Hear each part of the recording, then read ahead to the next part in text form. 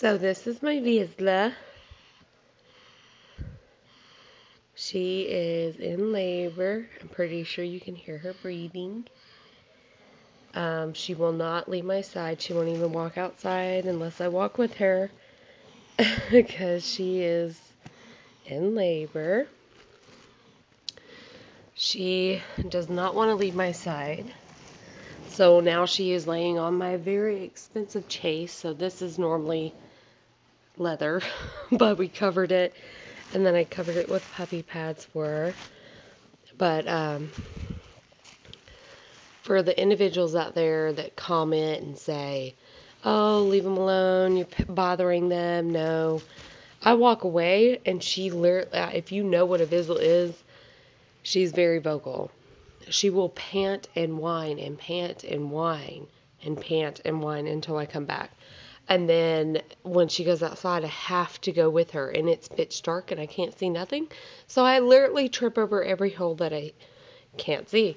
And if I decide to move back, she is right next to me. She is in labor and she does not want to be left alone. So I will be sleeping here tonight with her. And I will keep you guys updated.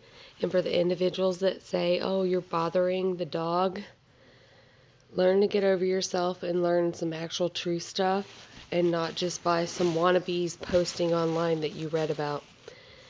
But everyone else that does their job, I've commented on a few because I got tired of hearing the mouth,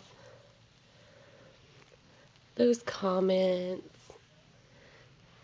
You did a great job with your births, and I hope you love the birth of her babies because this is going to be her first time, and she's tripping, but she loves Mommy being here, and you guys did wonderful because she has a full whelping box, but she wants Mommy's chase that cost over $2,000.